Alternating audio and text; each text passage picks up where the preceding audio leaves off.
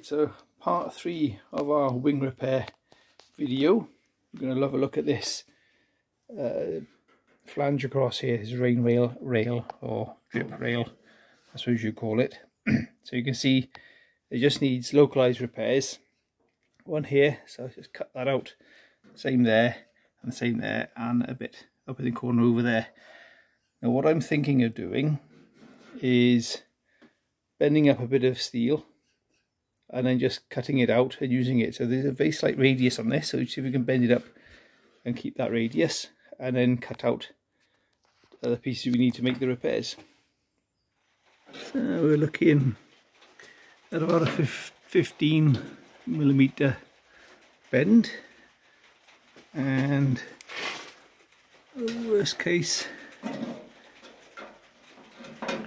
is going to be about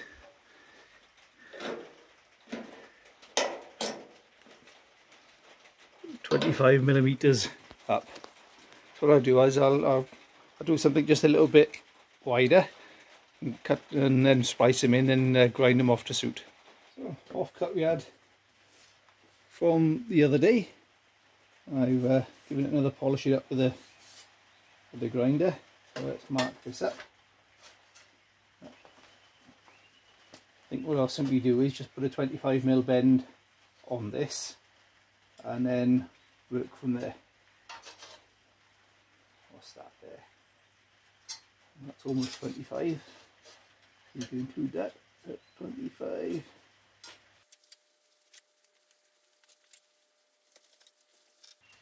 I think this will give us the radius we're looking for as well, because I do need to strengthen this up a little bit, so it is bending a fairly radius bends, but that's going to be in our advantage for this one. Okay, so let's get this bent up to shape and see what we got. Yes, that's a reasonably radius bending there. It tightens up in the corners, but this has got a bit of flop in it, so that needs attention. But for what we want, I think that's going to be perfect. So the next thing is pick one to start with. So might as well start with this one. And to clear all that rot, we need a good, let's go for 3 inches. Right, let's cut a piece out of that for 3 inches and see what we get up.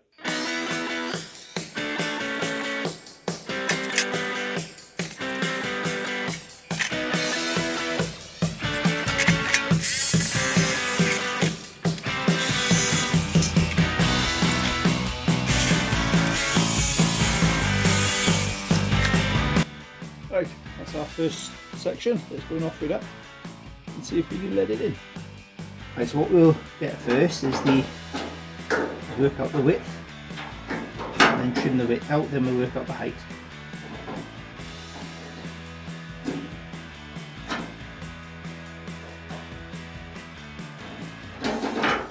So if we basically cut that section out there first, that'll give us a width, and then that'll give us an idea of how high to go with it.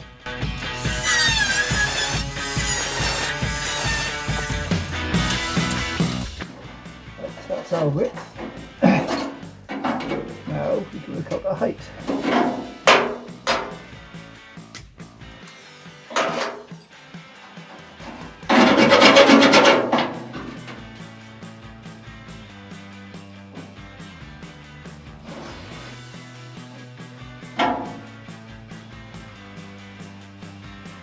Lovely, and that cuts out all that rot as well.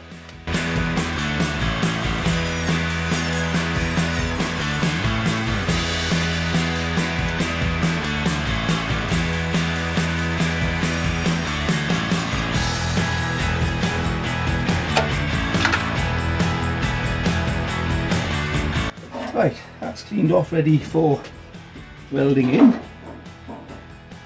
So what we'll do is wedge this up somewhere so we can get to it,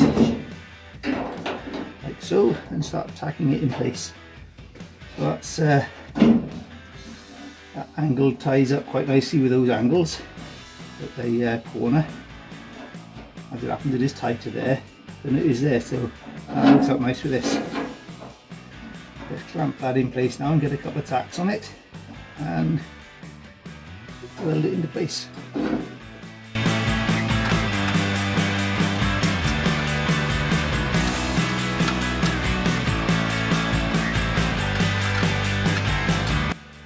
Right, you'll see that that's all sticking out too far there. I've done that on purpose. It's easier to get a weld up between two ends, between two bits of metal on the end there, because the heat can then soak into this bit that sticks out rather than just blow the end away. So the first thing I think I'll try and do is get a couple of tacks in across here so that remains nice and flush, and then we can work our way out.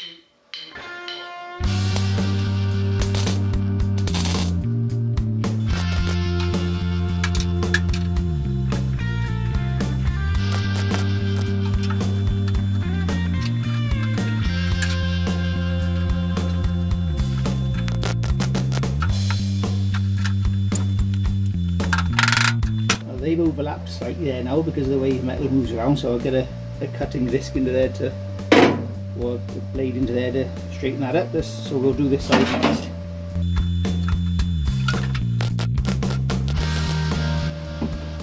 Something as simple as a hacksaw blade, just run it into the cut. Because what's happened, because it's overlapped now, I can't get them to meet up nicely.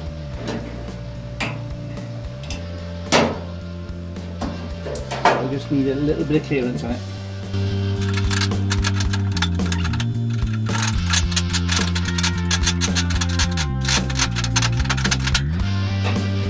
And there now, we've got that can now line up very nicely as it needs to. So now it's just simply weld that in, cut it off, grind it up, and away to go. Simple as that. And we'll do exactly the same thing for the others as well.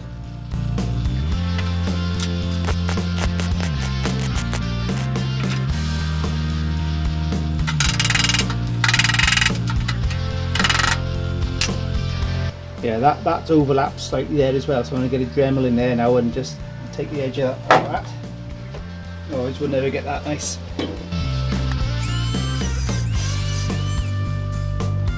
And now that's gone, that's almost dropped into place now.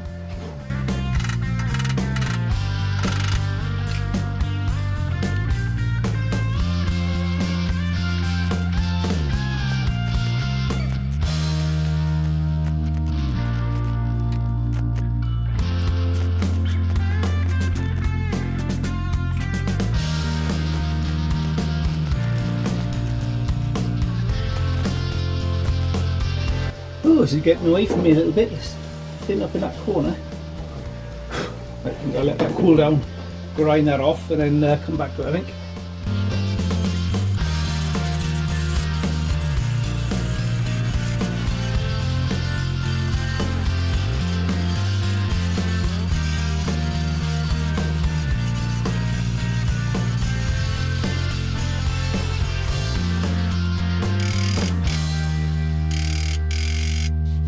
Yeah, so that's not too bad.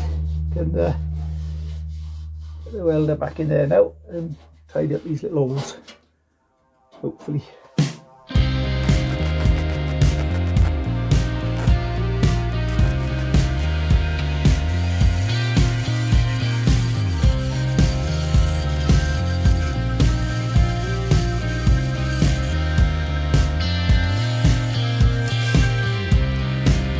There we are, that's come quite nicely. We can live with that. So it's just a case of trim this off now. So it's nice and neat along, follows that flange across there.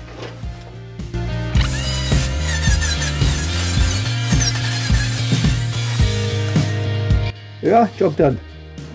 That's basically going to be the same now all the way along the wing. So we'll try the wing in place now to make sure we haven't lost the shape of it, and move on to the next one.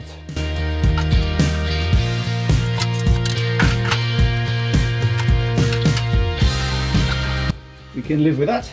That's pulled down quite nicely into place, and it's following the shape of that rail nicely, and it's kept its shape across there. Right, same again. These 3 inches, mark the widths, cut the width out.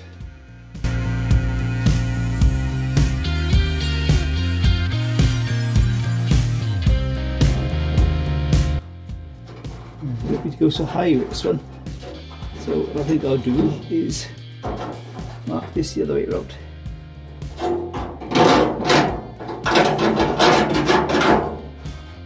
Yeah, it's quite sound behind there, so it's putting out sounds. So we'll mark this the other way. Trim that off.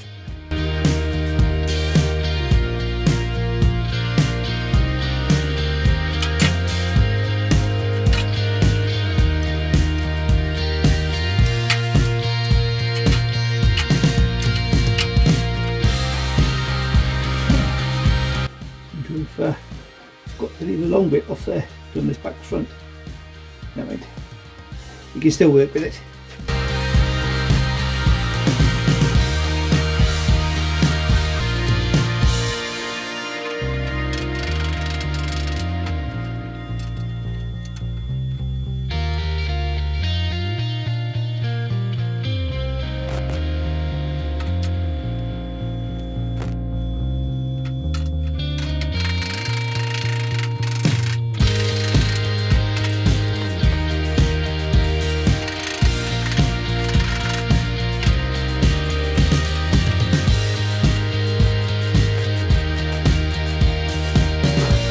See what I mean now about the end burning away, so I haven't left that long.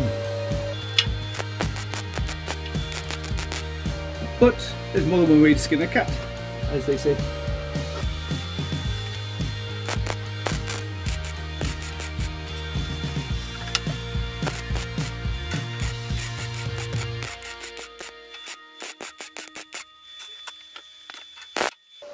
Lovely, growing that off, on to the next one.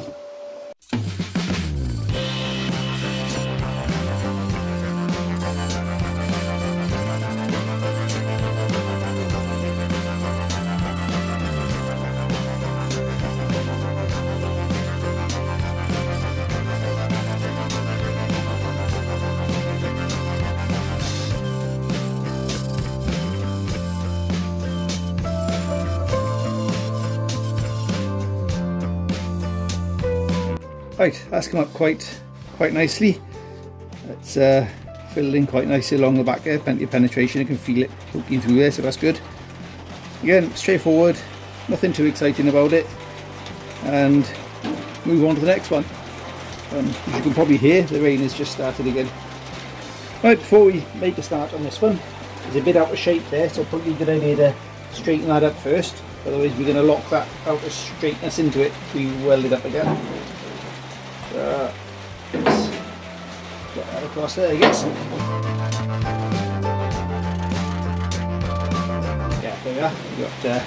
We'll be cutting back here somewhere with that, so that'll look notches. Yeah, same again, back up to about here somewhere. Alright, same again. Cut the width out. And cut the height out.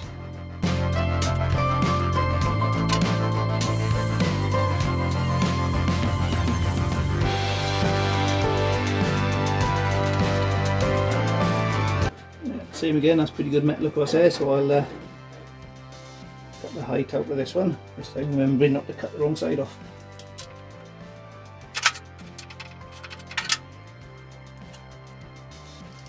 You'll see the Sharpie line, it's quite a fat line, and you might think, oh, that's all over the place, but if you cut on this edge of it, just there, that will be close enough what you wanted. You'll notice that when as I cut with the grinder, I've left the actual Sharpie lines on there. So I've cut this side of it.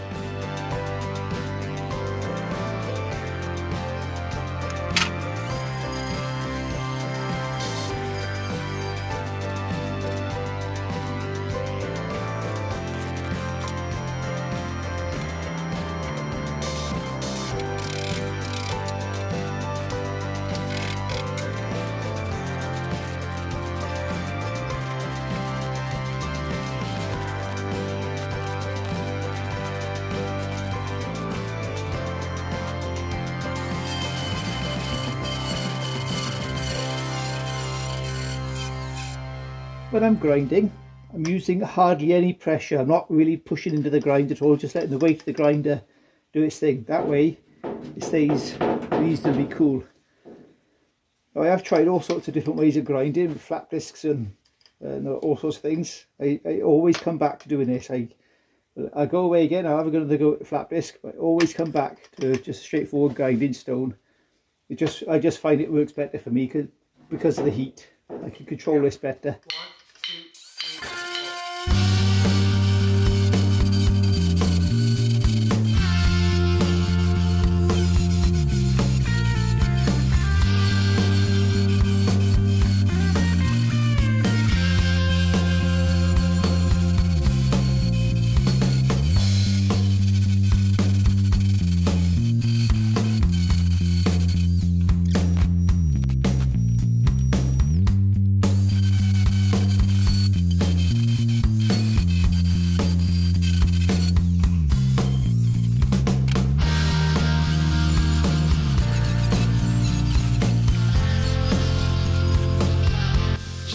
Super.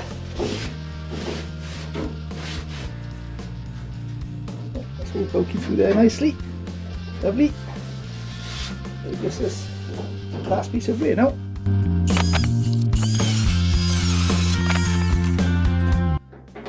So with this one, we haven't got an edge here to play with. So there's a risk here we could lose something. So what I think I'll do is pop the wing back on the car and repair this one with it on the car, because we don't have this edge to line up with. It could be quite a bit out there, we will not realise it. If you look down the wing, there's quite a curve to it, it's not straight. So I'll get the wing back on the car now, and then we'll work on this with it on the car. There's the wing back on. We've still got our gap along there, which is still nice and even, so that's good news. The wing hasn't lost any shape without that repair process. So let's crack on with this last piece now.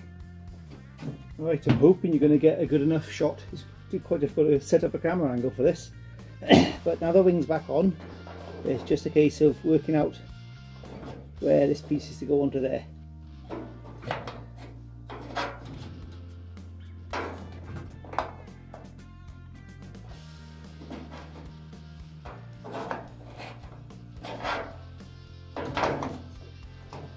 I'll trim the edge off of that first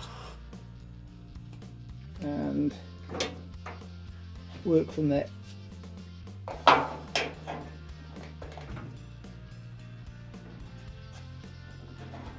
Right, so I've got that, so it will drop into there. We can now get the height I need.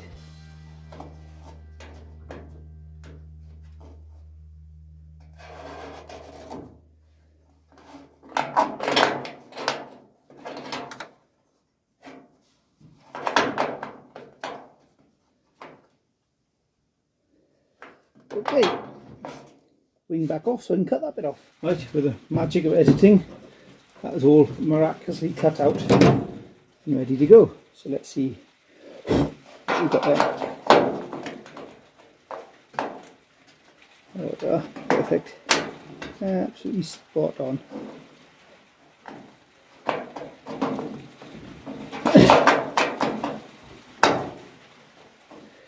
Right, okay, so judging by the other side, we need to get this to sort of follow that around there a bit more.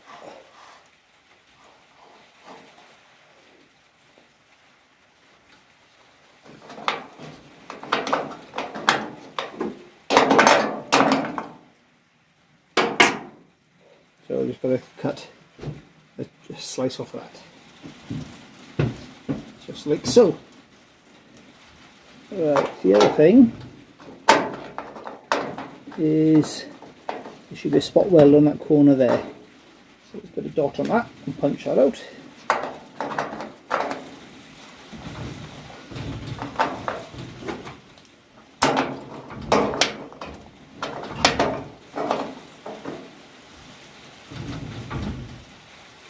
There, I reckon. Yes. Right, so I've punched a hole in that, ready for spotting onto there. And it's just a case of getting a welder in there and tacking that in place.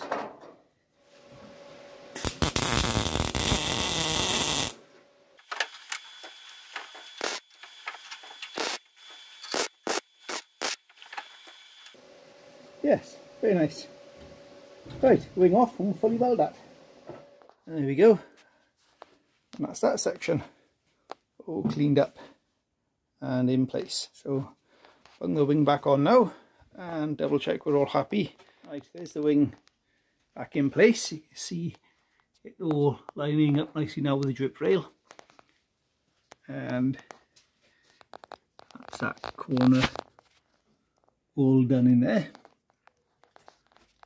So what I'll do now is get a bit of paint on that just to protect it. Right, bit of paint on it now, bonnet back down, everything's still lining up. It's yet for final fitting. There's still a little bit of give on that gap yet where we come to messing on with final fitment, but it's close enough there that we can do something with it. It's not a million miles off. So what we'll be looking at next will be the fillet for the 4-door to 2-door wing conversion, and it sticks out like a sore thumb here, so the fillet needs changing anyway. So that'll be the next video. Then the video after that we'll be sorting out this door gap. So thanks for watching, and keep on going with it. Please keep supporting the channel with subscriptions and thumbs up and comments.